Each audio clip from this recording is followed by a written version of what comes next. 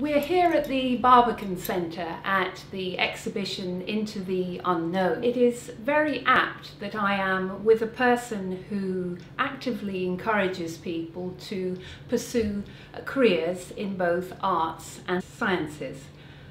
So who are you? So I'm Colin Stuart. I'm an astronomy author and also a speaker. Tell us a little bit about the things that you have authored, the books and the most recent articles. So it's very much popular science aimed at non-scientists. So the books I've written are kind of introductory guides to physics, to maths, to astronomy.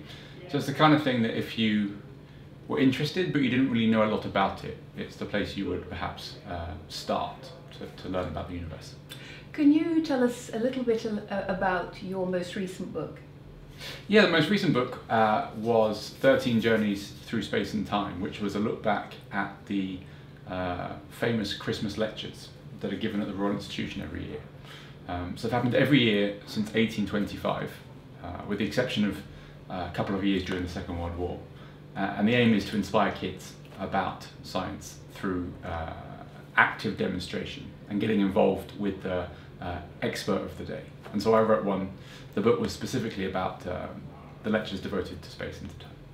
And I think one of the points that the book makes is that the scientific thinking has moved on a great deal. And you looked at a number of examples to demonstrate that fact. Could you go through a few of those examples? Yeah, so the first lecture we covered in the book was 1881, which was given by Robert Ball. And I guess what struck me when I read about his lectures and what he said was how different his solar system was to the one that we would recognize today. So for example, he didn't know what powered the sun. He explicitly says the moon is off limits, that the moon is too far away, it's too difficult for any human explorer to ever make it to the moon. Even things like the moons of Jupiter, he thought there were 4, and today we know there are 69 at least. So our knowledge of our solar system has come on quite a lot in the last century and a bit.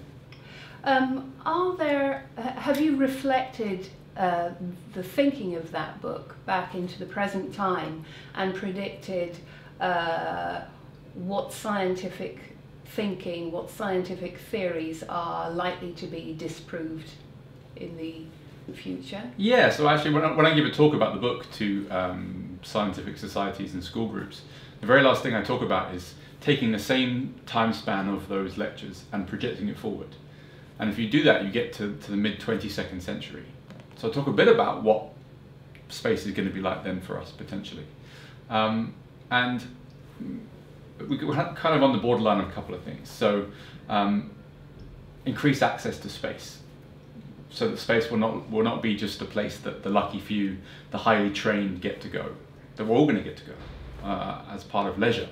You can pay to go to space. The other things are we have some theories about dark matter, for example. This mysterious stuff that appears to act as a glue to bind galaxies and groups of galaxies together. And we're kind of at a stage where we think we know what it is, but if we don't find it in the next 10 to 15 years, we're going to have to return to the drawing board and think again. So I can imagine if a similar book was written in the 22nd century, what they might make of our ideas about dark matter and whether we finally get to understand what it really is. What are your thoughts on the recent blueprint for a super quantum computer? So this could be a real game changer. So if you think about how much standard computers have modernized our world and completely changed the way we do things, well, a quantum computer would be a completely different league. So the idea is that the rules of quantum physics can get very weird. So for example, we know that subatomic particles can be in 2 places at once, which for an object like us is crazy, right? You can't be in 2 places at once, but a subatomic particle can. And so the way that a quantum computer works is that it would do calculations simultaneously. And so it would get through calculations a lot quicker than current computers. So the sorts of things you can solve and the problems you can solve that might take a bank of computers a year to churn through all those numbers, you'd be able to do in seconds with a quantum computer.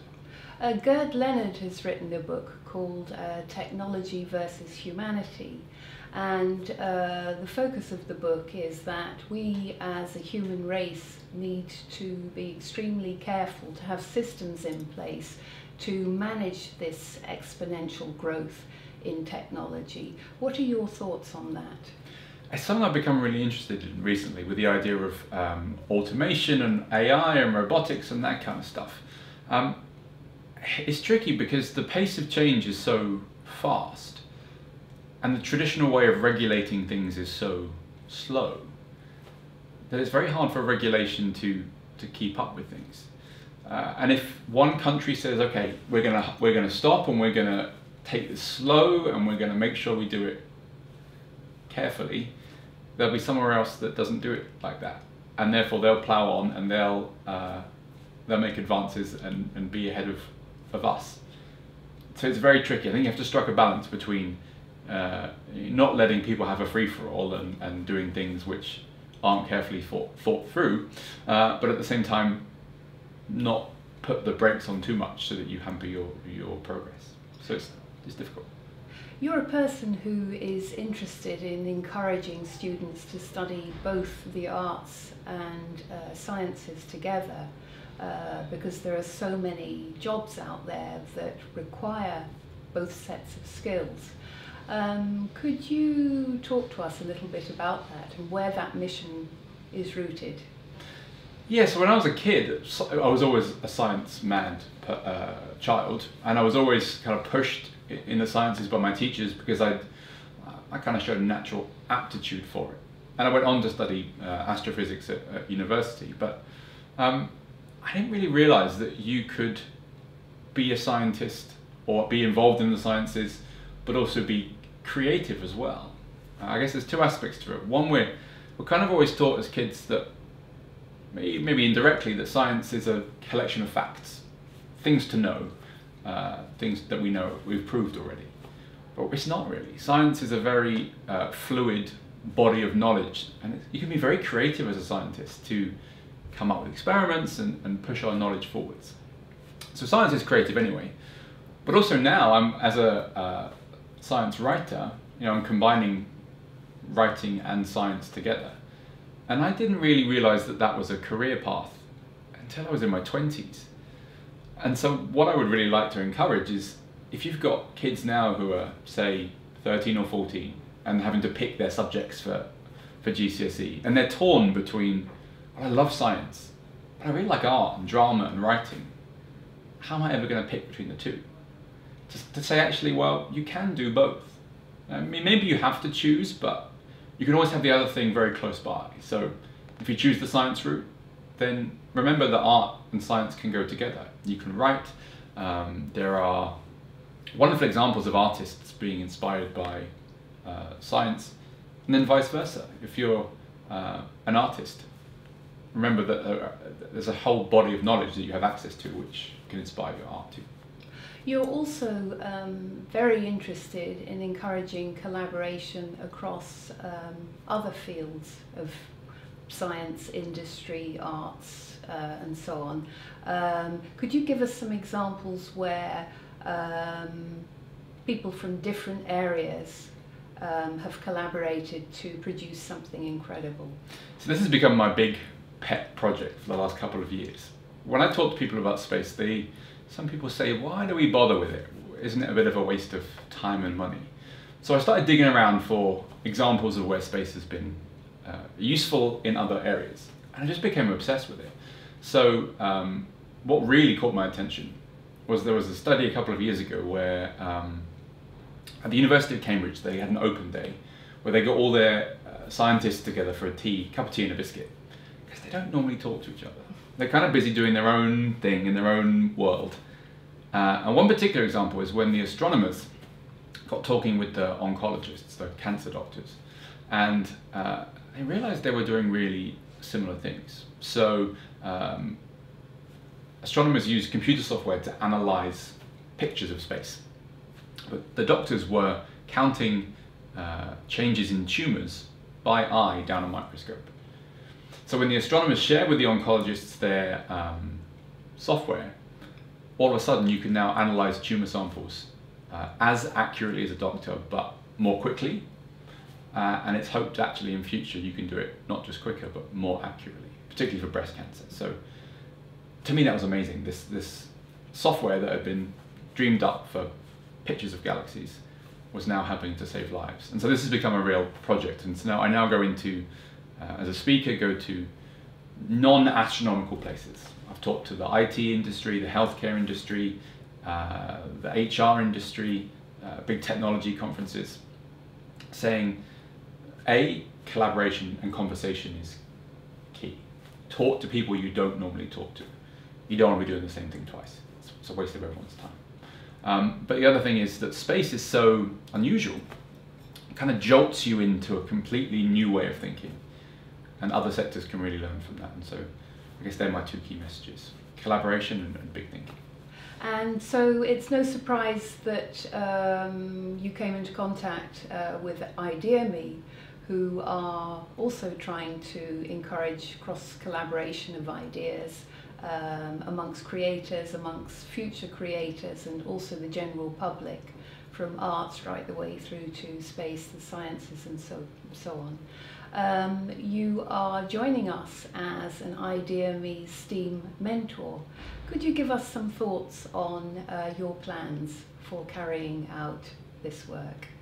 So yeah, what I would really like to get in contact with is someone a bit like I was saying, who is on that verge, not necessarily just 13, 14, maybe someone who is an undergraduate too, and perhaps is in the middle of a science degree, but has that crisis that a lot of undergraduates have, including me when I was at university. You get about 18 months into your degree and you've loved science since you were a kid, but you've got a view of what being a research scientist is like, and you don't like it. It's not the life for you. So you want to be involved in science somehow, but you don't want to be a research scientist. What do you do? And one route is to be a science communicator, presenter, writer. I also have, over the years, come into contact with a number of artists who are producing amazing things based on science, whether that be exhibitions, artwork, even soundscapes. So I'd be able to put any mentees in contact with some pretty interesting people who could kind of further their ideas about the link between science and art. Could you talk to us about the book that you're working on with an artist? This is really exciting for me because it's very different to what I've been doing book-wise before. So it's about physics. It's going to be called The Speed of Starlight. That's the working title. And it's with a surrealist artist. And I love the work they've been doing. And so it's, I have to write very short pieces about different parts of physics and astronomy, whether that be black holes or literally the speed of starlight, or how old stars are, or the oldest light in the universe, those kind of things. But I've got to come up with very visual ways of describing it so the artist has something to work with. So just yesterday I was writing a paragraph about telescopes and describing them as light buckets, in the sense that if you imagine that the starlight falling to the earth is rain, if you want to collect a lot of rain, you need a big bucket. And so we have tiny buckets in our faces, just little ones, so we can barely collect any starlight. If we want to see very faint things, very far away, we need a bigger bucket. We need a telescope. And so that's the challenge, is to come up with visual ways that then they can run with their surreal illustrations. It seems to me you are a very unusual type of person. You can speak to anybody. You have a sense of wonder about creativity, science, space, and you're able to distill that down and communicate that. You meet school children, you meet students, university, you meet fellow scientists.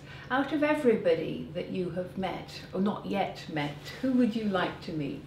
And what question would you like to ask that person? So it might be a quite obvious answer given what I do, but I think it has to be Elon Musk, just because he's the one that's really thinking big in the space sector now. The things that he's doing, the Falcon 9 rockets, for example, is amazing, but also he gets communication as well. The way that he's sharing those events with the general public. So what I'd ask him is, because his ultimate goal is to get people to Mars, which is something a lot of kids ask me about.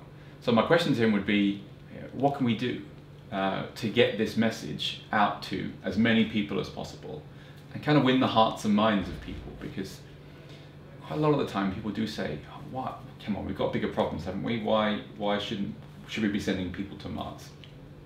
And so I have an answer for that, but I'd like to ask him what he thinks we need to do to convince more people to get on board with this idea. Where did this sense of wonder come from?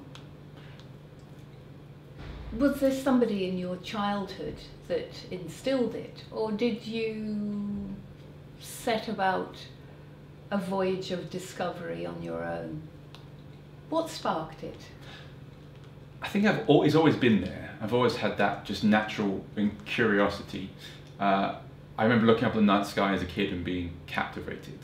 And for me, there were two things about it, I guess. One, it was escapism, because you could imagine kind of being somewhere else and somewhere quite beautiful. But also kind of, and I'm not sure I realised this at the time, but I think I have retrospectively, is that as kids we're told many stories, fantasy stories, fairy tales, wonderful stories about wizards and witches and goblins and dragons, but I always kind of had a sense that they weren't real. Like I knew they were fiction. But then there were other stories about Jupiter and Saturn and stars and galaxies, and some of the stories rival the fiction stories. There are stars out there that explode with unimaginable force, planets where it rains diamonds, planets that have 2 sunsets and 2 sunrises, so you'd have 2 shadows. And so to me there was this, one was real and one wasn't. In terms of people, I think my dad always encouraged me. He has no science background at all, but he kind of fostered that curiosity. And also Helen Sharman, the first British astronaut. My dad took me to a public talk she gave on my birthday. I think it was my 7th birthday. And I remember it was the first time I realised space could be a job. So before that I'd loved space, but he was someone who was doing it as a career, and I guess that always stuck with me, and now I'm very lucky that, okay, I haven't been into space, but space is my job. Could you talk to us a little bit about some of the unknown facts, or they're facts that maybe the general public have forgotten? For example, you talk of the red tap and the blue tap, and you compare that to the colour of stars, and the colour of a hot star versus a medium heat star versus a cooling star. Can you talk to us about that? And also, could you talk to us about time travel? So yeah, with the taps thing, that's a great example of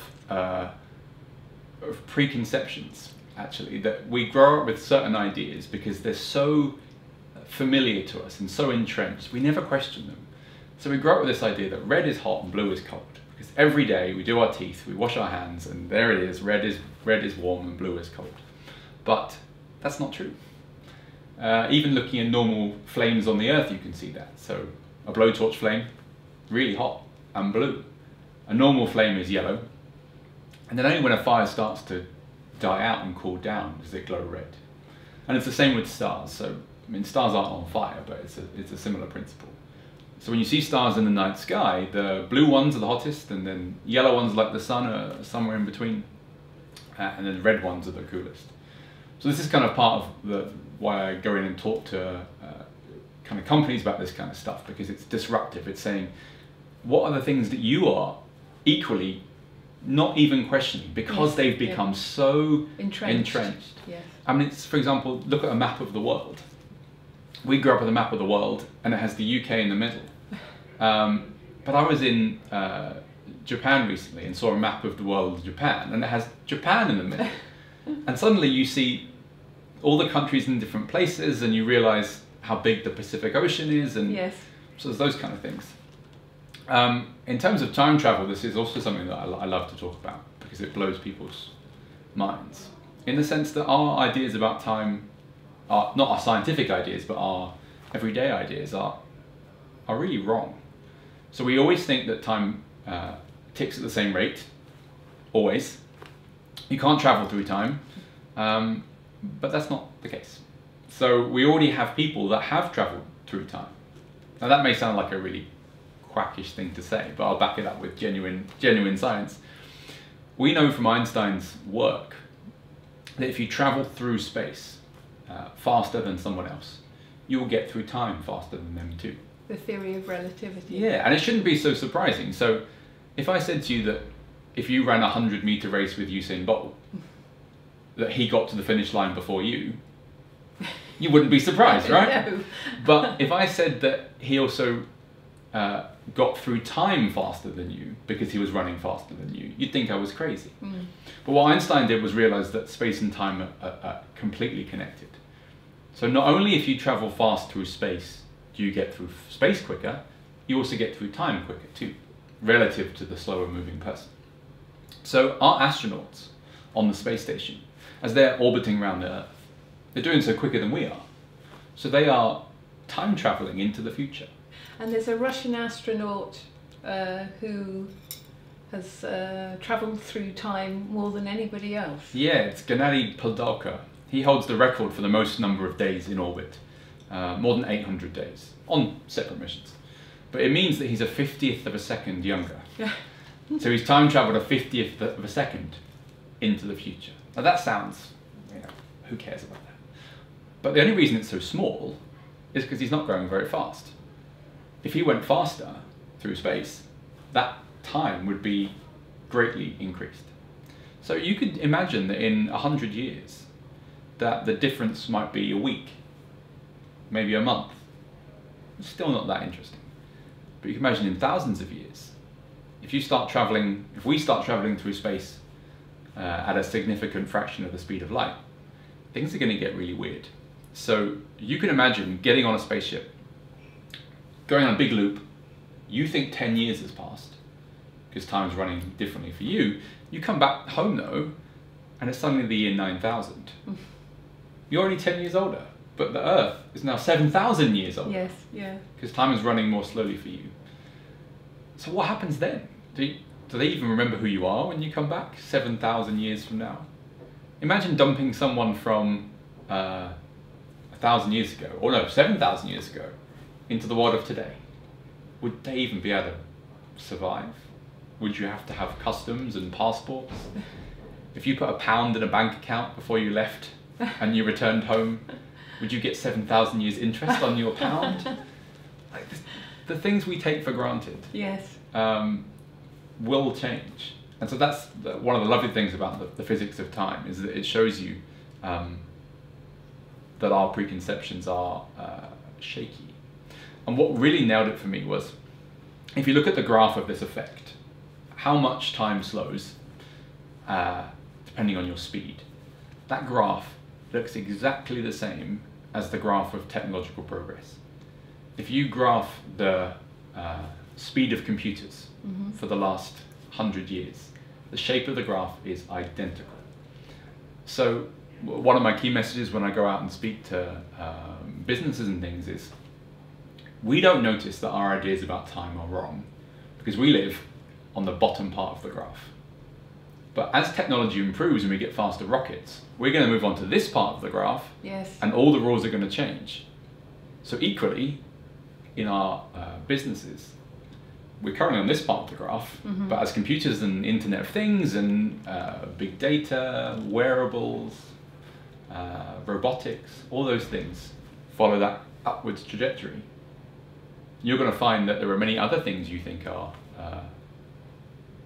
a given, and you're going to be left a bit in the dark if you're not careful. So one of the things about time is challenge your preconceptions now before it's too late. Otherwise you might be left with egg on your face. You're working on another book. You're joining us as the STEAM mentor. You are constantly presenting lectures, giving speeches and talking to students. Out of all the enormous advances that are being worked on in the world, scientific, technological, is there a particular project that you would give your eye teeth to work on? So maybe not to work on, because I wouldn't Yes. have the skills as a scientist to work on them, but to kind of get up close and talk to the scientists and see how things are being built. It's just a tricky one. So they're currently building a really massive telescope called, this is the sense of humour of astronomers, it's called the European Extremely Large Telescope. And because there's already a very large telescope. And I was lucky enough to go to Chile last year and have a little tour of the very large telescope. But they pointed out in the distance the peak, and they'd flattened with dynamite the top of this mountain in the desert to build the EELT. And that's going to have a 39-meter mirror on it. My goodness. Which is one of the biggest telescopes we've ever built. And so that's going to be an amazing new window on the world. The other really interesting thing right now is gravitational waves, which we've only discovered in the last couple of years. So it's been, they've been predicted for 100 years by Einstein. The idea is that if two things collide in space, they send ripples out, very much like dropping a stone on a pond. But these ripples are so small that we've only just been able to find them. And it is a completely new way of seeing the universe. Imagine if you're in a room and the room is completely dark and you have no source of light and you're trapped in that room. You've really got to work hard to work out what your environment is like. And there are some things you're never going to get to learn about if there's no light. And then imagine someone gives you a torch and all of a sudden your eyes are completely open to all this stuff around you. Well, gravitational waves are like that, because there are some things in the universe that only emit or can only be seen in gravitational waves, not in invisible light. So that will be useful in identifying dark matter? It could be. The two main things, I guess, for it are, for a long time, physicists have been looking for this massive theory. So we have these two theories, and they're brilliant. Quantum physics, which explains the tiny stuff, and then Einstein's relativity that explains the really big stuff. What we've not been able to do yet is combine those two together to give us some theory of everything. You know, one theory that will explain everything.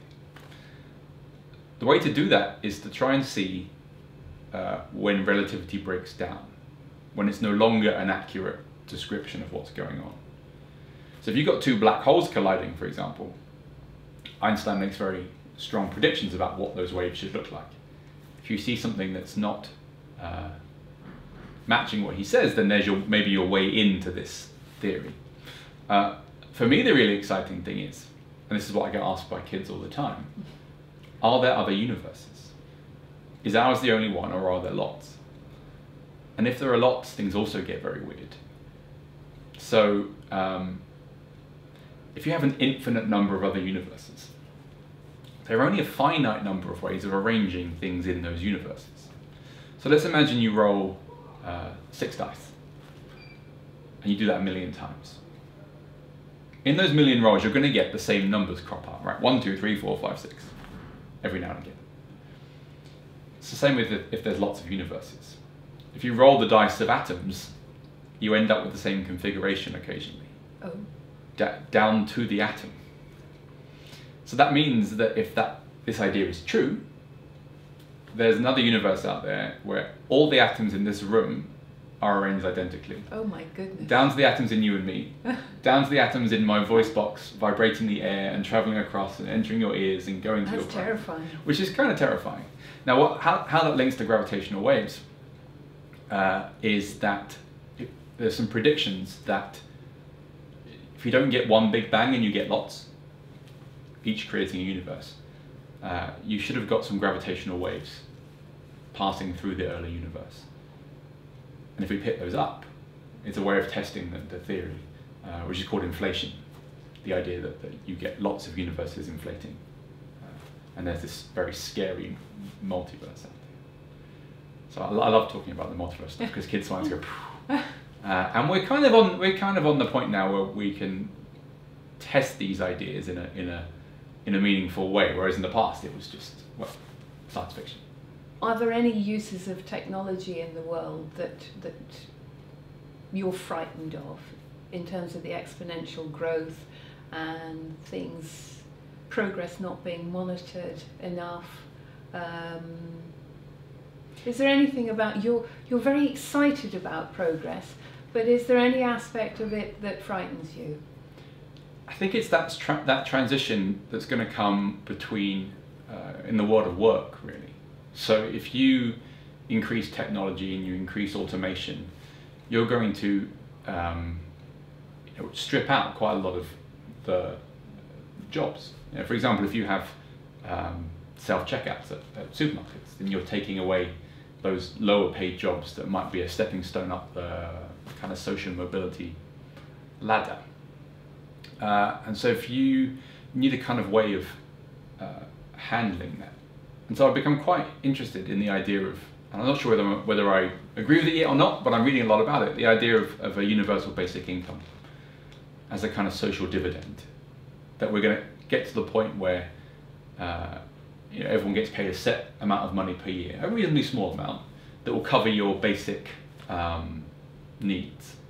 And then you can choose whether you want to work on top of that or not. Because otherwise you're going to end up with a kind of two-tier society where you have the workers and the non-workers, and maybe the gap between the haves and have-nots grows. So we need to do something about that. Whether a universal basic income is the answer or not, I'm still trying to figure that one out. I guess the other unspoken elephant in the room is climate change, because we're kind of setting these ideas about the future and projecting them forward from now. What's the world of now going to be like with this new technology? But we haven't kind of factored in that the world's going to change, if we're not careful, because of global warming. And if you've got particular parts of the world where they're under huge environmental pressure because the temperature's gone up, the water levels have gone up, you're going to get even more probably economic migrants than you have today, because everyone's going to want to be somewhere where it's palatable to live. And how that fits in with technology and progress too is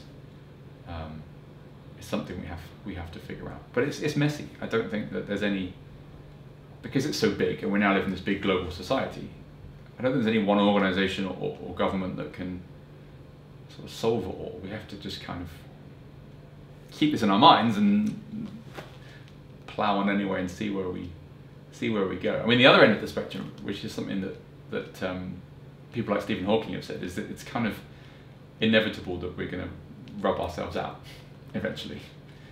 Why do we not have any evidence of any other civilizations in the galaxy when there are stars like the sun and planets like the Earth? And maybe it's because a technological race is a fairly short-lived thing. Eventually you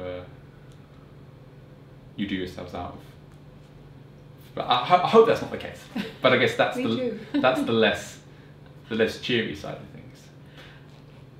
So to end on a positive note, could we have some words of inspiration for anyone, young, old, or in between, who's thinking of setting out on a journey of exploration, whether it is to create a big idea or to learn something new? What would you recommend? Dream big, I think, is the first place to start, because don't be restricted by what everyone else is doing. You don't have to take the well-trodden path. So for example, I've never had a job.